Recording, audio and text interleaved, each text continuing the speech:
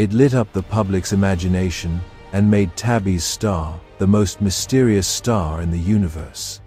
The SETI Institute even aimed its powerful radio telescopes at the star.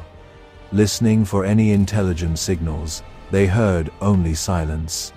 The alien megastructure idea was thrilling, but it had one big problem: Occam's razor.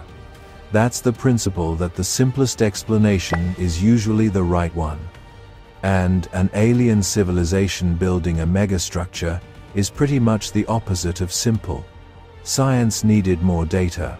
The problem was, the Kepler telescope's mission had ended. To keep watching the star, astronomers needed dedicated telescope time, which is hard to get. In an amazing show of public fascination, Tabetha Boyajian launched a Kickstarter campaign. Over 1,700 people chipped in more than $100